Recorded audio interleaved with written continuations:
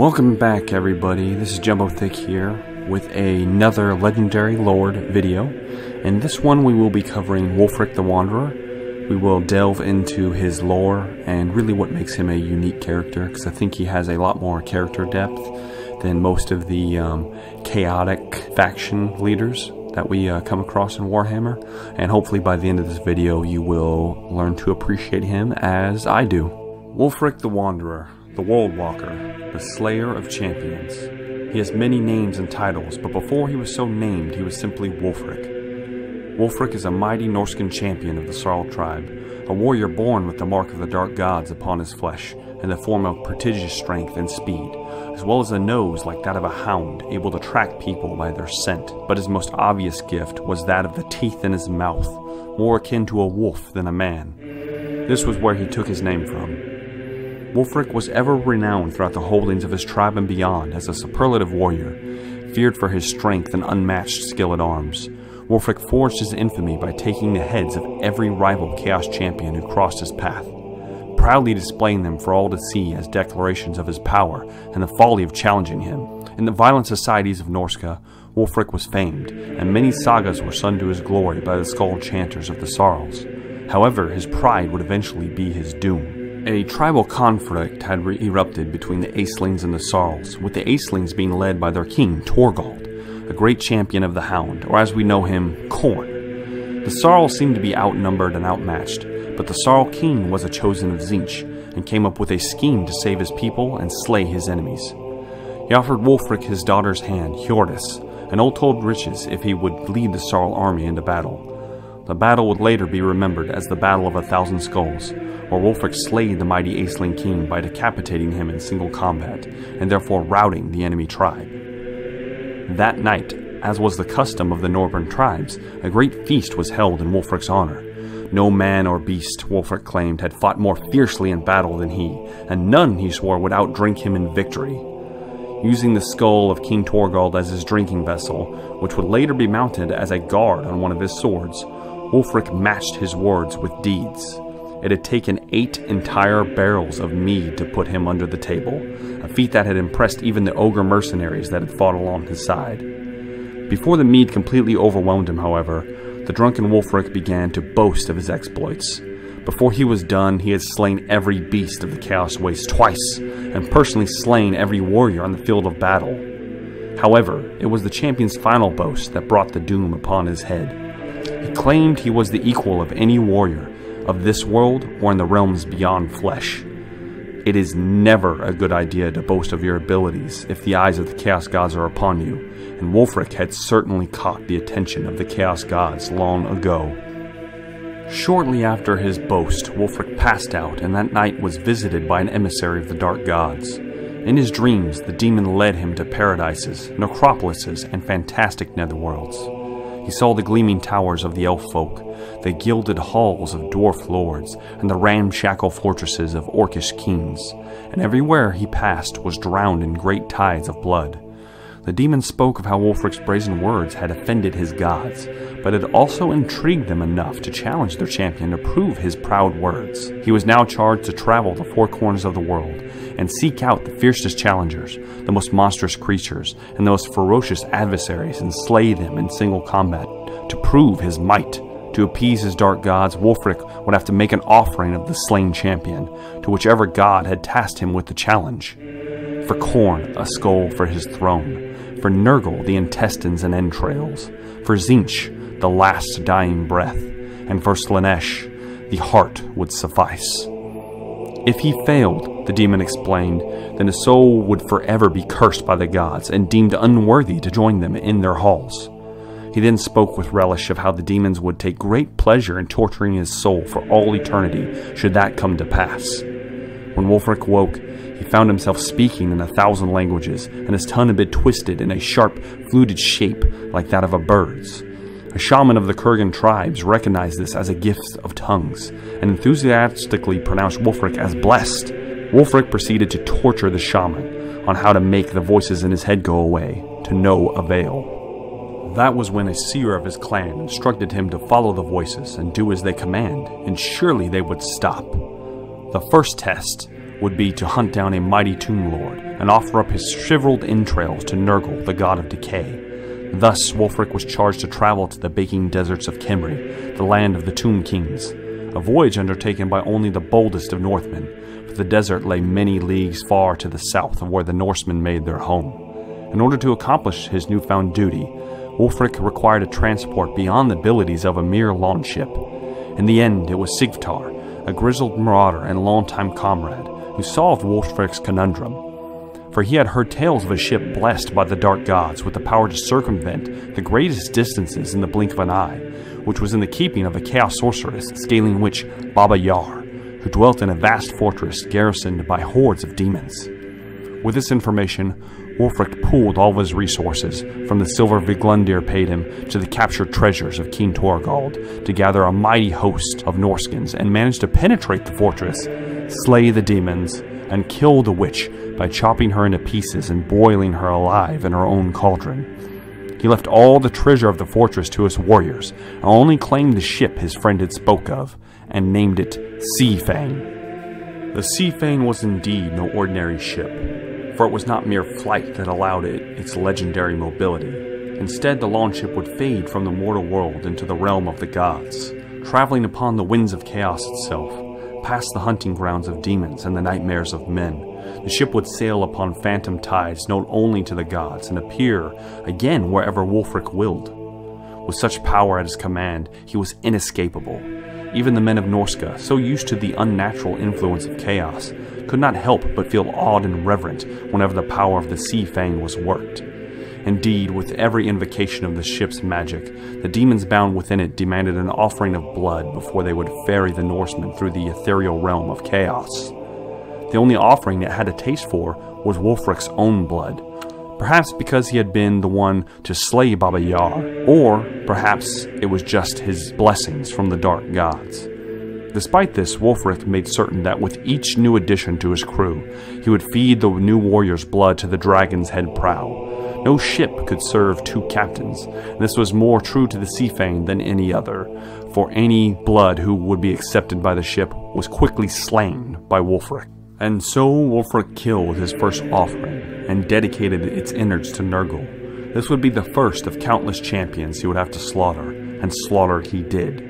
Before long, Wulfrik had little need to recruit men for his voyages, because warriors journeyed from all over the north to fight at the side of one so favored by the dark gods, in the hope that they might catch some of his greatness.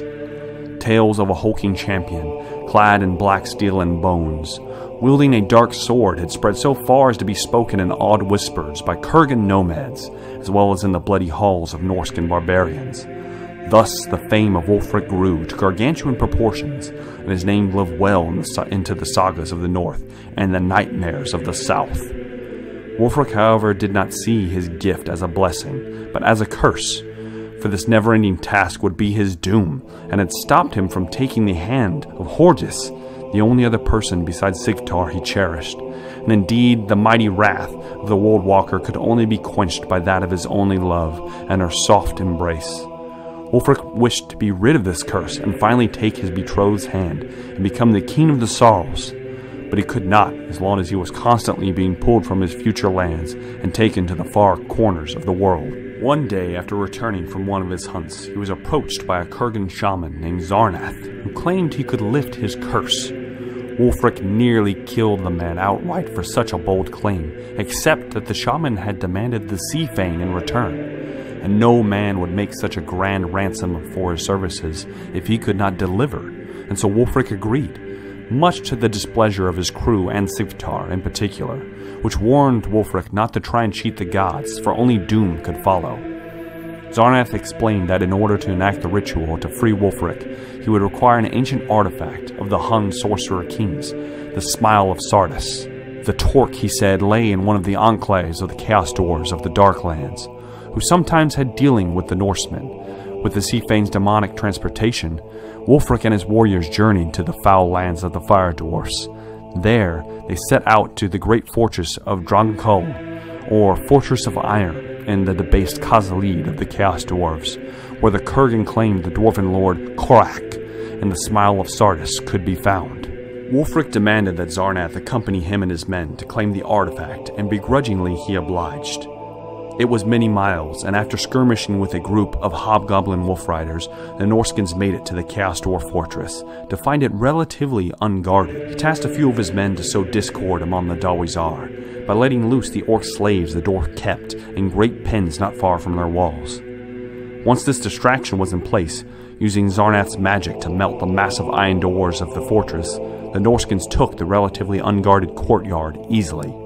The only resistance, being headed by a mighty bull centaur, was brushed aside as Wulfrik used his gift of tongues to challenge the half-dwarf, half-bull creature in perfect cause lead by asking, "Was it your mother or your father who was drunk?"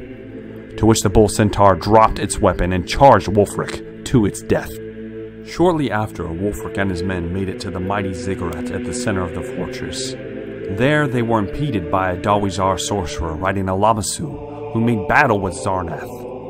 As Wulfrik spotted his prize being worn about the neck of Korak, he witnessed him retreating into the fortress.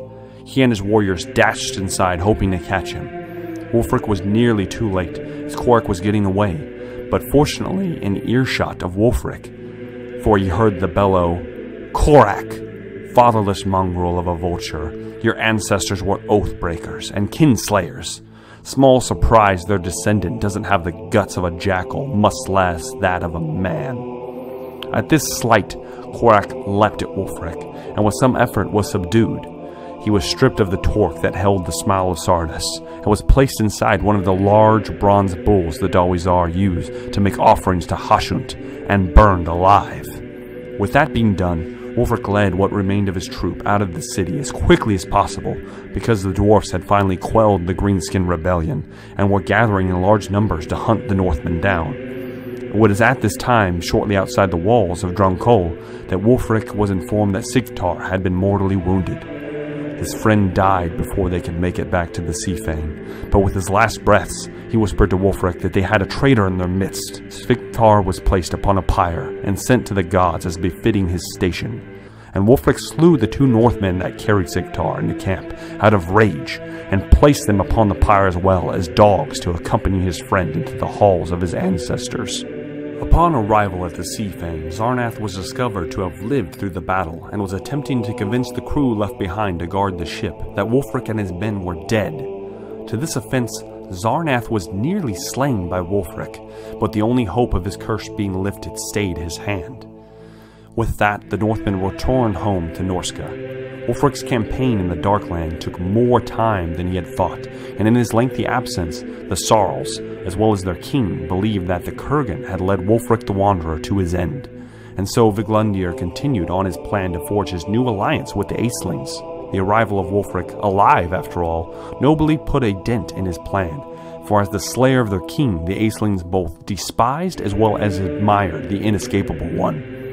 But Sveinborn, the Aesling prince, arranged to betroth Hordris, the Saul princess, decided to remove Wulfrik, but he could not hope to match a warrior blessed with the mark of the Norscan gods, and so refrained from challenging Wulfrik to battle. Realizing that he could not overcome Wulfrik in an honest contest of arms, he instead resolved to find someone else who could. The next day, Sveinborn challenged Wulfrik to personal combat within the Wolf Forest, a great arena the Sarls had built in Wulfrik's honor, and where he screened potential recruits for his warbrand in lethal combat upon tall spaced poles, just big enough for a man to stand. However, when Wulfrik arrived, he found that he was not to do battle with Sveinborn himself, but a fellow champion of chaos, a warrior who towered over even Wulfrik, troll-like in stature, clad in blackened steel chaos plate, and bearing a massive demon axe encrusted with hissing runes of the Dark Tongue. Yet despite the apparent favor of the gods, the warrior was more akin to a maddened hound than a man, and Wulfrik was appalled to learn that this creature was once Freymir, a mighty champion of the Chaos Gods and war chief of the Aeslings, who, as was the custom of the Aeslings, led his fellow tribesmen to slaughter the Kurgan tribes of the east, and even pillaged and plundered the dolmens of the Beastmen. A hero throughout all of Norska, Wulfrik could not believe that the animal before him was the same man when he roared his name in a bestial battle cry. Wulfrik felt something more akin to pity than fear as he saw his fate of a chosen of chaos should the gods tire of him. The Forsaken Champion was a daunting foe, but Wulfrik had slain giants and demons like cattle, and no man set against him could ever be his equal in battle. Wulfrik hacked off one of Franier's arms, but from the bloody stump a great spike of bone and meat erupted. When he struck him again, tentacles slithered out rather than blood. The hero sword clashed with the mutant's great claws, locked in a terrible battle until Wulfrik drove the Forsaken off the platforms of the Wolf Forest, down into the spikes below, and then clove through his black war helm and split his skull in two. No man amongst Svineborn's Hessiers troubled Wulfrik after that, for not a one of them had not borne witness to Franier's monstrous ability in battle many times before, and the prospect of facing a warrior powerful enough to defeat the fallen Chaos Lord was nothing short of suicide. Their newest plan to slay the champion having failed, the Glundir and Svineborn conspired to instead kill Wulfrik with craft and cunning. As befitting one blessed by Tzeentch, the Glundir had actually manipulated Wulfrik into killing Torgal to pave this way for this new alliance.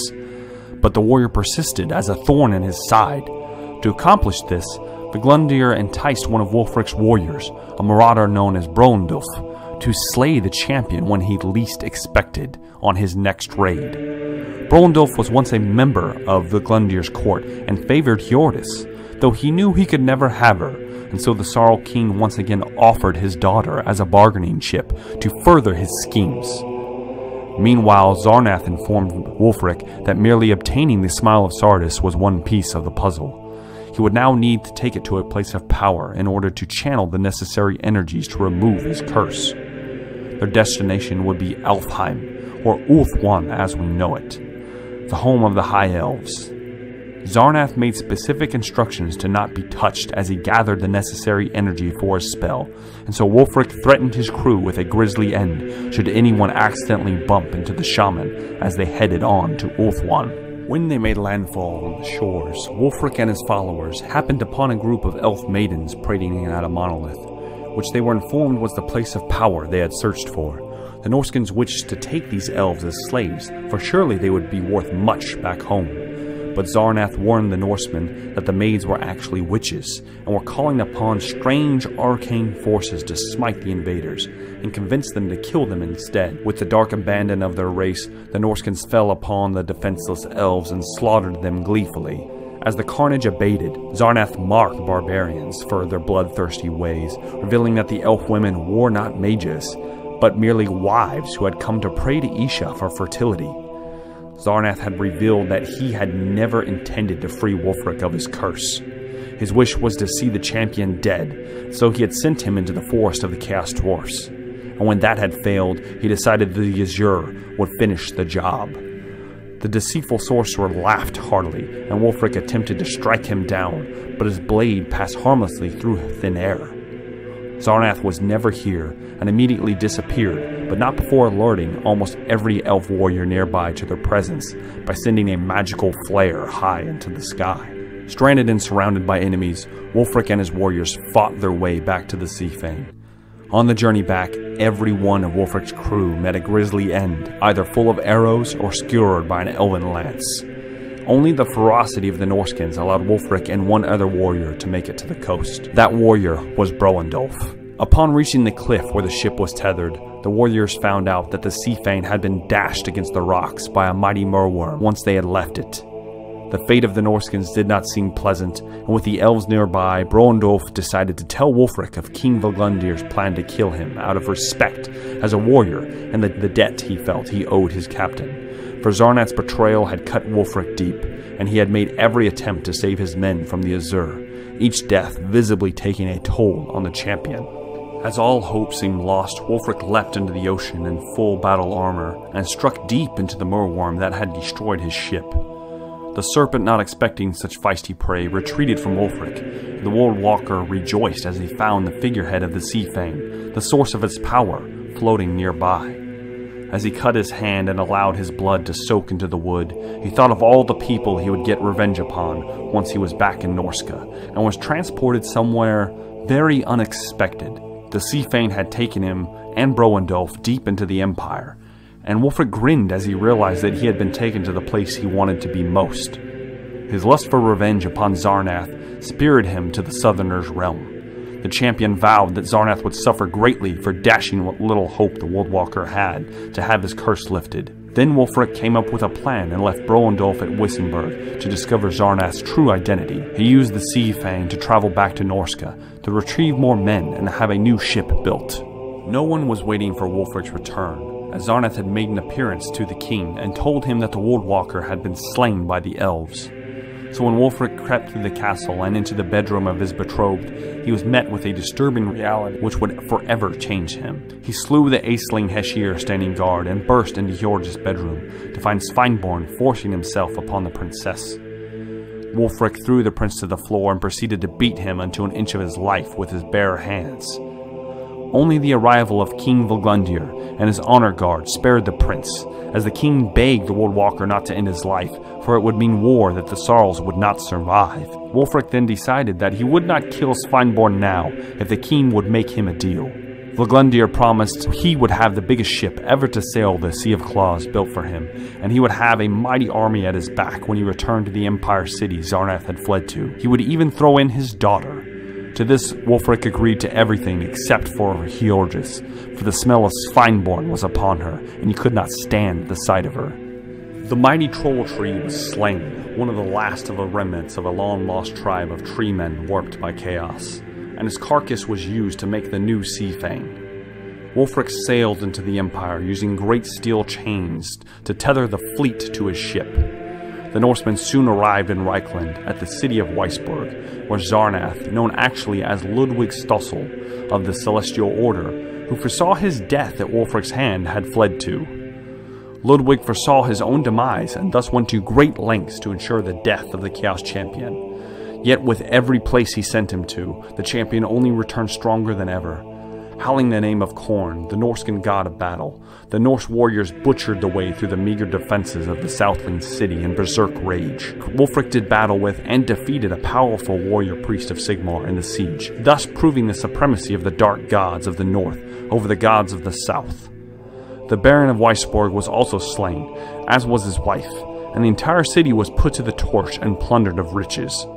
Wulfrik cornered Stossel in his tower, recognizing the azure glow of his eyes, and fought through a new Shapti construct the sorcerer had sent upon him in a last attempt to kill the Woodwalker with dark magic, but to no avail. The Norsemen then subjected Stossel to the torturous death of the Blood Raven, in retribution for the scale of his deceit.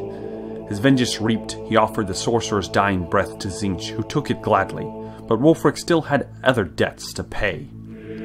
Wulfrik saw Prince Sveinborn second. The Aisling had attempted to bribe Wulfrik's men into betraying him, promising them a portion of the captured treasure.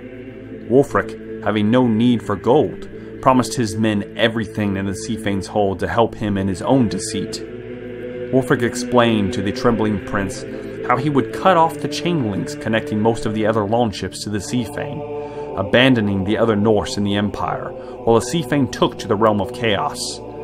Flying Sveinborn's banner on the ship, the tribes would blame Sveinborn, not Wulfrik, for the betrayal, thus damning the prince's name for all eternity. Sveinborn begged Wulfrik to leave him his honor, accepting whatever tortures Wulfrik sought to inflict upon him, but the champion did not care. Wulfrik utilized another torture to kill the prince, putting a snake down his throat while he screamed for mercy, and when Wulfrik returned to Omskar, he threw Sveinborn's severed head at Viglundir's feet, his features swollen by the venom of the snake, and spoke of how he had left the warriors in the lands of the Empire. Viglundir was shocked. The tribes would now surely descend upon him, demanding vengeance for the death and betrayal of their kinsmen. The king pleaded to Wulfrik to aid him again, begging forgiveness for trying to cheat him.